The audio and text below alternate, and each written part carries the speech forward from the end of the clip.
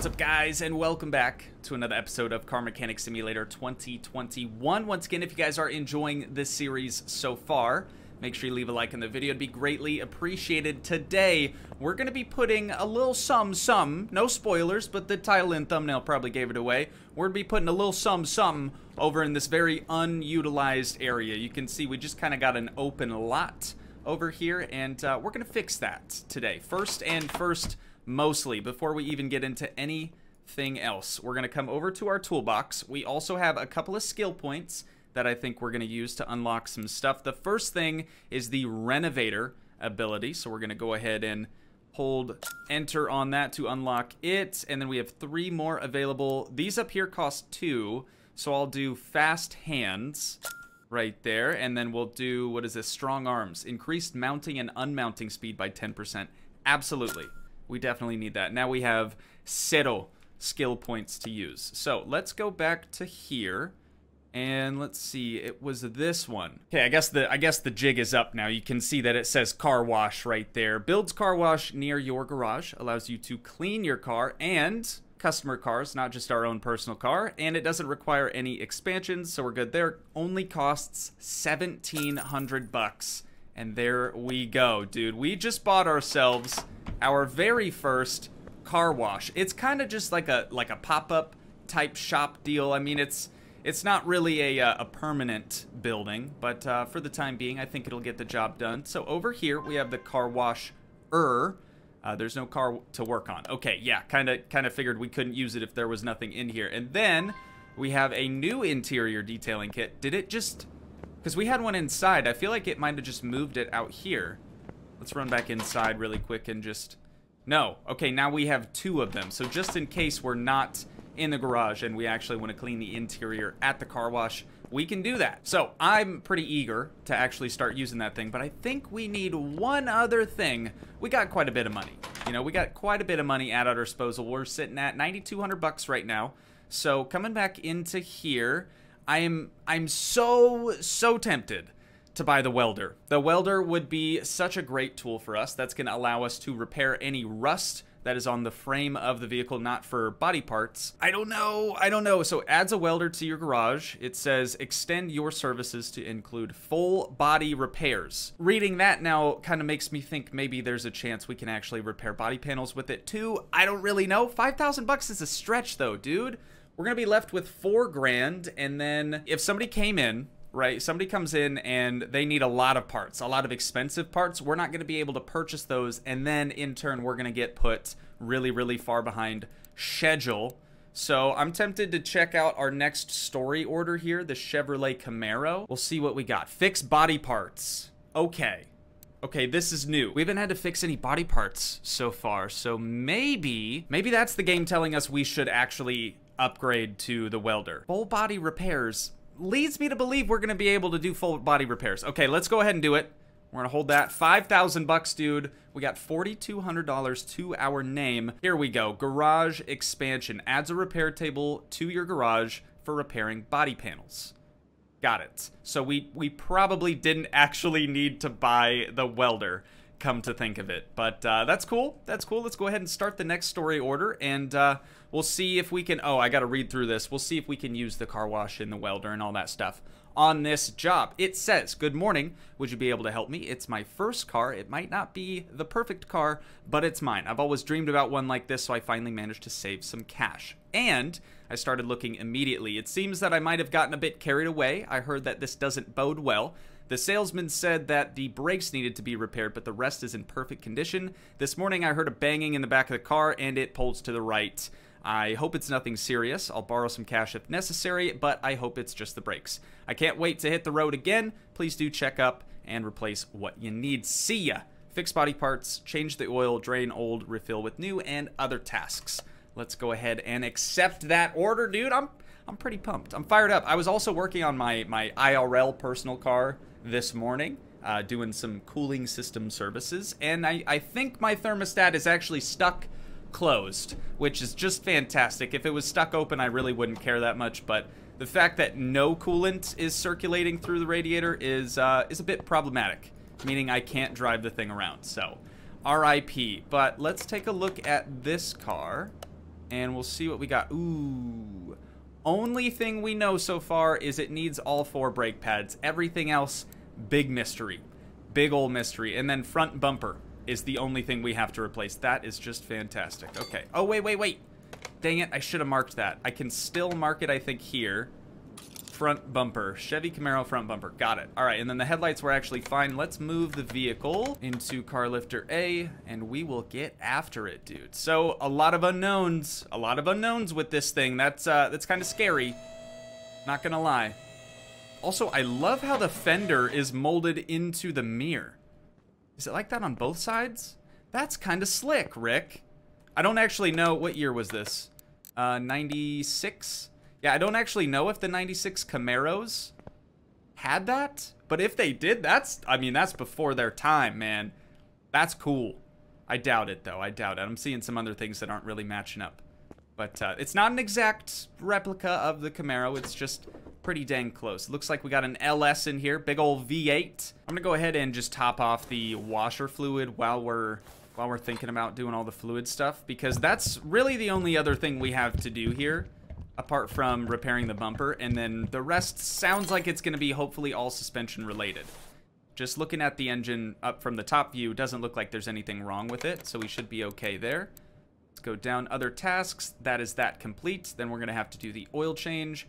Pretty easy. Let's actually mark the oil filter now just so we can get that out of the way. Should be right down there. Oh, that thing is dusted, dude. Oil filter V8 added to the parts list.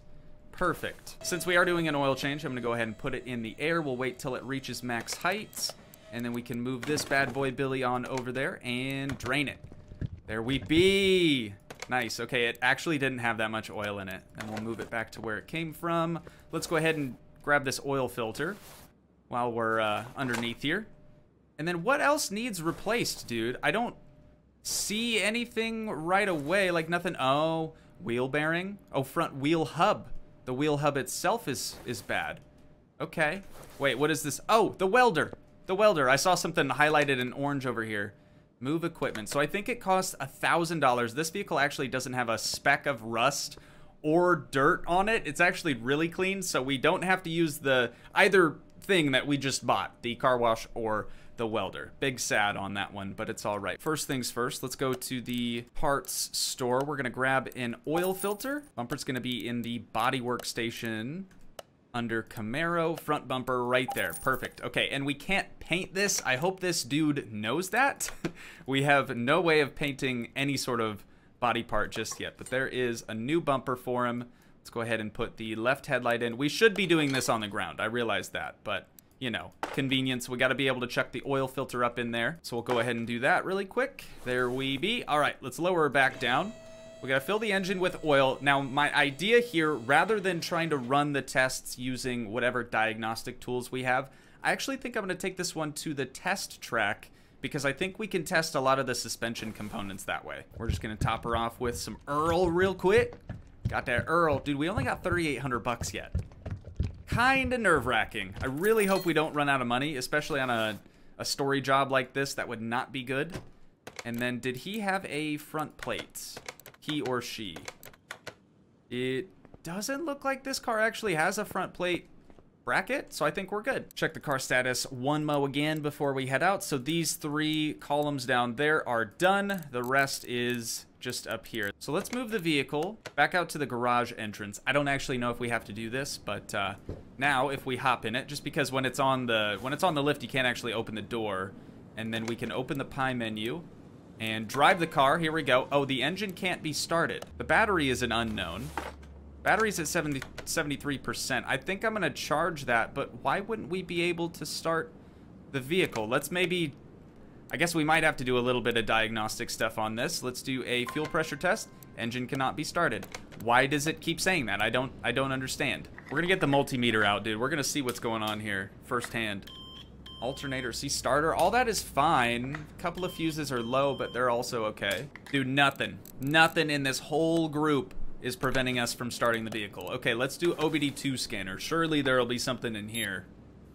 What could it be? Ignition coil. Okay, got one bad ignition coil. 1, 2, 3, 4. 5? 5 bad spark plugs. Okay, 3 bad ignition coils, 5 bad spark plugs. Holy crap. Dude, this thing really hides its gremlins. Oh, that's right. And then we got this fuel rail. That definitely needs to be replaced. Let's pop that out really quick. Okay, so most of this vehicle is actually not going to be suspension related. Man, that really sucks. Okay, those ignition coils are fine. Let's check this side. We got 2 faulty ones right there. And then there were a ton of bad spark plugs, dude. We got 1, 2 for sure. And then I guess we're gonna have to take out all the ignition coils just so we can make sure we're not, there it is. There it is. Make sure we're not missing any spark plugs. We got another bad ignition coil over here. Probably, yep, bad spark plug underneath of it. It's a good thing we're checking all this. Real good thing we're checking. That plug is fine. Next coil. That one is bad. Okay, we're gonna pull that out. Dude, I don't even know how many we got bad and how many we got okay at this point. All right, sweet. I'm hoping that replacing these few items is gonna allow us to actually turn the vehicle over, because it did seem like there were quite a few suspension issues. All right, we got the new plugs thrown in now. I'm just gonna highlight the ignition coils so we know which one specifically we have to replace. Looks like these 3 right here. So we're gonna put our new 100% coil on that side, and then these 2 here. And then everything else doesn't really matter if it's 80%, 75%. Those are the only ones that were bad enough that needed to be replaced. So we're just gonna throw whatever we have left back in these few slots. And then we got the fuel rail. And that should be the last thing on the top side of the engine that I noticed. So let's go to the car status and just make sure we have everything unchecked. There we go. Okay, and then the battery. I was gonna go charge that really quick. It doesn't need to be fully charged for the vehicle to be able to turn over, but it's just a nice thing. You know, it's free of charge. I'm sure our customers are probably gonna appreciate that. 1 or 2 of them anyways. Here we go. Let's put the battery back in. All right, now if we hop back into the driver's seat here, we should be able to now drive the car. Engine can't be started. Why? Why, dude? You know what? Maybe this is just one of those ones where it's like, yeah, there's some engine problems, some suspension problems, but you can't actually take the vehicle anywhere just because it's a story vehicle. Kind of thinking that might be the case. So I'm going to start by taking off all 4 wheels and tires, and then we'll kind of inspect each suspension component as we go around. Okay, starting with the driver's side front here. Looks like, well, we actually already knew all 4 of the brake pads were bad, so I'm gonna mark that one. And then underneath this wheel hub cap, it does look like that front wheel hub will actually need to be replaced as well. So let's go ahead and remove the caliper so we can get to all of that. And we've already marked the brake pads, so we'll just take those off. Let's remove the brake disc. Yeah, dude, look at how rusty and just nasty that thing is. Front wheel hub. Let's get that marked. Oh, we gotta remove the wheel hub bearing. Is that gross? No, bearing is actually okay.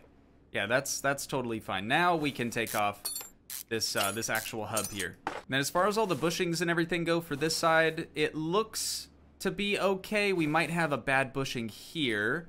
Let's check the front one. No, this one's okay. That back one, though, is definitely bad. So we're going to go ahead and mark that one rubber bushing and go ahead and get that pulled out of there as well. All right, let's go driver's side rear. Oh, wow. See, this. This, dude, the backside, this is where all the problems are. This is where the vehicle's hiding all the gremlins, for sure. We got more brake pads, which, again, we kind of knew about. Get those marked nonetheless. And then all of this stuff, I'm pretty sure we're going to have to take the disc off to get to the... Yeah, there we go. Then we got to remove this axle just to get to this dust shield. That's the greatest thing. Wheel hub 3. There we go. Got that. And then bushing for sure. Another rubber bushing in this trailing arm. The arm itself, too. And then 2 U-bolts. And that should be everything for this side. Oh, no, no, no. Spring cap right there. The spring and the top cap looked okay, but that bottom one's pretty shot. All right, other side, we got another bushing. Gonna mark that and pull it out. Then we got another U-bolt back there. I couldn't take the other side or this side off. Oh, dude, another spring cap. What is going on? But I couldn't remove those just yet. The vehicle actually has to be higher up in the air to remove those. We got a bad solid rear drive axle. Another set of nasty pads. Got that one marked. Wait, how am I supposed to... Oh, we got to remove the disc first. There we go. Take out that spring cap as well. And now, drive axle. We can remove that. Just 4 nuts on the backside.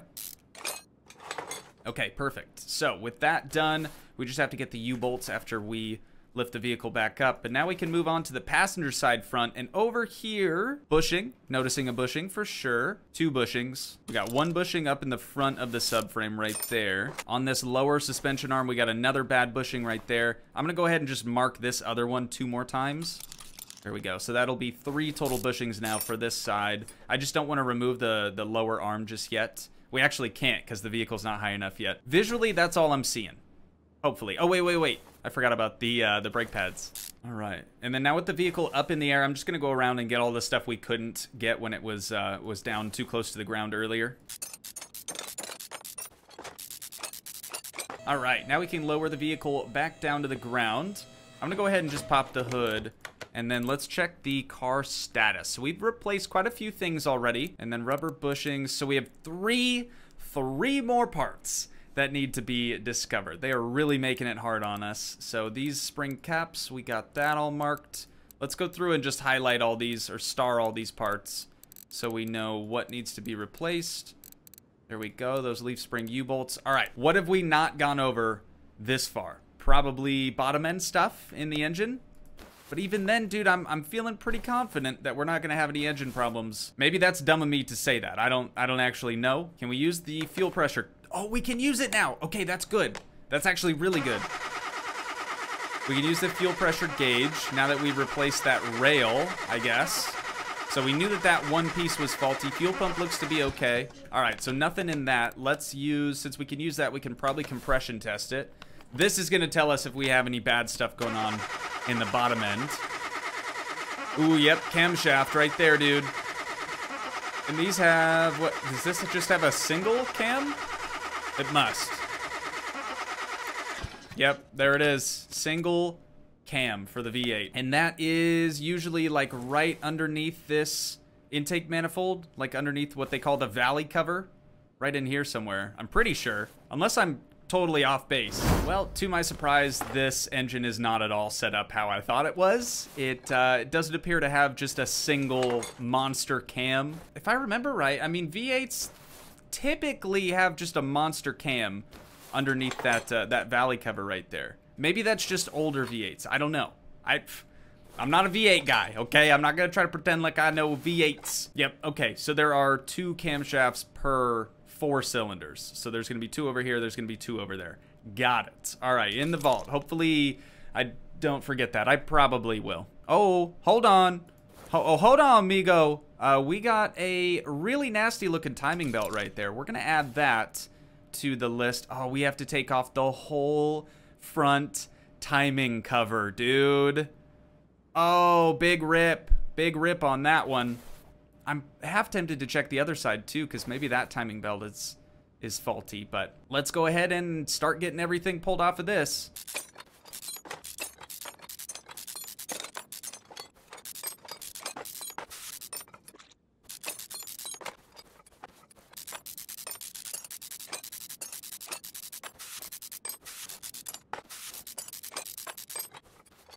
We like just barely had enough money. Not really. We still got $2,000, but it was a little bit closer than I was hoping for sure. We spent a lot of money on hopefully some good parts. Hopefully none of them fail. The other 2 parts that we were looking for, you guys may remember, we had 2 missing yet to be discovered parts, and those were actually both of the timing belts. And it was actually surprisingly easy to pinpoint that too, just because on the top of the belt themselves, like, you can really tell if the belts in this game are cracked or brittle in any way. It's very obvious. So that was the last 2 parts that we had to discover.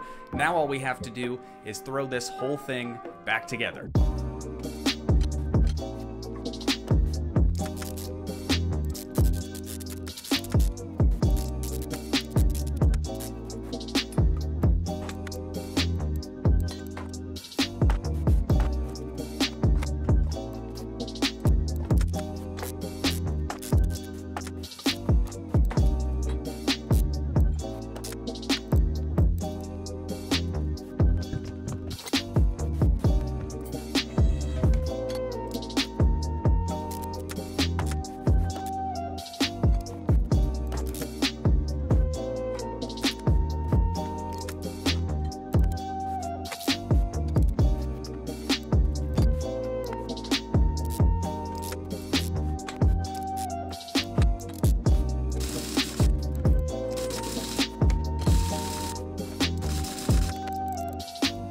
Alrighty, that should be everything on the 1996 Chevrolet Camaro. We're gonna go ahead and lower the vehicle back down to the ground, and you know what? Just because I'm feeling nice today, I'm in a good mood. You know, we're gonna move the car over to our new car wash, and we're not only gonna clean the exterior of the vehicle, but I also do want to use the interior car cleaning kit. So we get to finally see what this is all about in its final form. We saw this in the demo, and it was okay. We couldn't actually, like, use anything, I don't think, but some of the stuff did exist in the previous game, like the interior detailing kit. Let's see if it has a new... Oh, it does! It has an actual animation. It used to just be like, done, interior completely clean, but I like that. A little foam on the inside. So we do actually have to pay money in order to clean this stuff, I'm pretty sure. No! Not this one. Interior detail appears to be free. Let's try car wash. Also free. Okay, never mind. Both of these are free. I love that. I absolutely love that. We're doing this for every single customer car in that case, dude. It really shined up. God dang, it really shined up. Okay, yep, it's gotta be the thumbnail image right here. Gotta be. All right, I think I got a couple of good ones anyway. So let's just do one more quick run through just to make sure we got everything. All of that is good. All of that is good. And washer fluid, I did remember, I think, to top off the coolant again. Yes, we did have to drain that because we had to remove the water pump in order to take that timing cover off. So the Camaro is done, dude. Let's go ahead and finish the order. I don't actually remember how much money we started with, but 6,900 bucks is nothing to be upset over. So let's see. Now we just got another, well, we just bumped up another level. Now we're level 6, so that's good to see right there. But let's actually open up our inventory. We have a bunch of scrap parts. I'm gonna go ahead and sell everything again, everything under 100%. Why not? Might as well. We have 3 barn map locations, or barn location maps. A little dyslexic today. Let's go ahead and open this next case, dude. We're gonna do the middle one. Another case, love that. And bonus, nice. Those are, oh, what are those called? Not gears. I always want to call them gears just because of the icon. Scrap. Bonus scrap. Open the next case. See what we got in this one. Again, middle. Bonus credits. Into it. Another case. Dude, I love that. I love that you can get cases from cases. That is another case. There it is. Really, really good to see. All right. We haven't gotten anything crazy from this. I don't know if there's any, like, super big oddballs in this stuff. Other than, like, the location map for the barn, I guess. That's pretty good. Another case. Another case.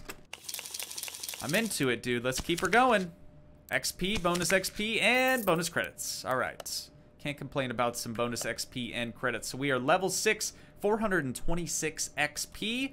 And you know what? No spoilers. I was going to check out what the next car is going to be, but I think we'll save that for the next episode. So, once again, if you guys did enjoy, please leave a like, leave a comment, help support the dream by smashing that subscribe button, and I will see you in the next one. Thanks so much for watching, guys. Peace.